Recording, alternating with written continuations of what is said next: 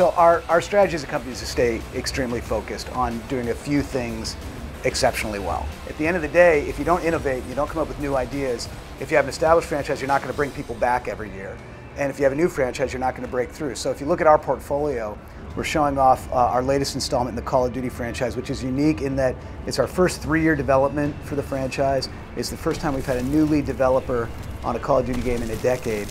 And iconic new villain with Kevin Spacey, new facial animation technology that looks near photoreal, almost as good as what you're seeing in Hollywood movies. So we made a dream list together, and Kevin Spacey was right at the top of it. Next up is Bungie's next, hopefully huge franchise called Destiny. We called it The Traveler, and its arrival changed us forever.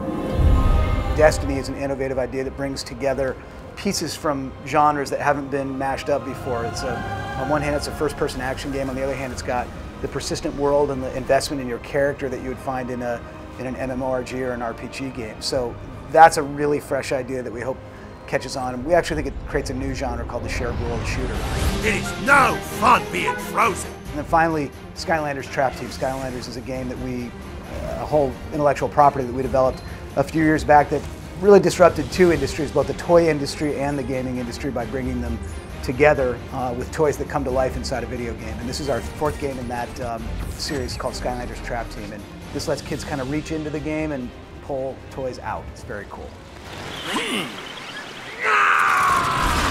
Given the massive success that we've had with Skylanders, I think that competition was inevitable, and it was really only a matter of time until other companies who have relevant IP looked at the success of Skylanders and said, I wonder if we could compete in that area. So Skylanders was actually the anomaly for a brief period. We didn't have competition because we invented the category. So everywhere we are competing, we're trying to lead with innovation.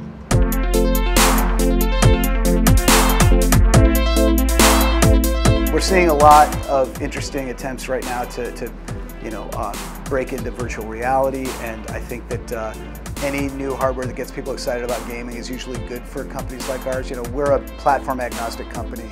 I think they're compelling, when the experience has got a lot of promise, and at the same time there have been a lot of attempts to add those kinds of peripherals to whether it's TV screens or movie screens or games in the past, and it's hard to break through. So I think we'll wait and see.